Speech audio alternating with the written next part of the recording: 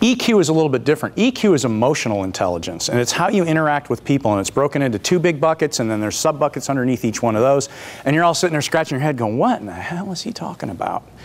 Well, I just want to introduce the concept to you because we're going to, Listening 2.0 is really about going from active listening to going and shifting into empathetic listening. Empathetic listening.